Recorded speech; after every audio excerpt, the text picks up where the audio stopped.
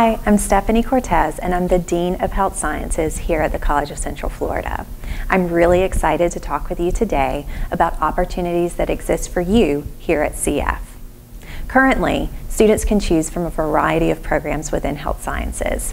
We have dental assisting, EMT paramedic, physical therapist assistant, radiography, surgical technology, associate degree nursing, and RN to BSN nursing. Each of our health sciences programs includes innovative teaching practices and curriculum that is based on national best practice standards for patient care.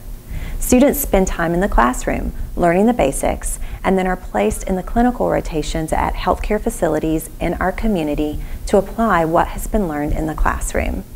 There's a big focus on critical thinking and clinical judgment throughout our programs to ensure that our graduates are prepared for the workforce. One of the ways the classroom comes to life is through simulation in the Health Sciences Simulation Center.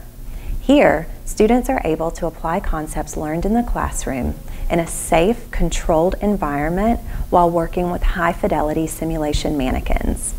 These mannequins can breathe, sweat, and even bleed. They provide a level of realism in our simulation lab that better prepares our students for clinical practice.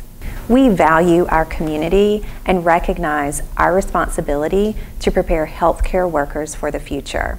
We have plans to add several new programs over the next few years, including dental hygiene, cardiovascular technologist, respiratory therapy, and sonography. So as you can see, health sciences is growing.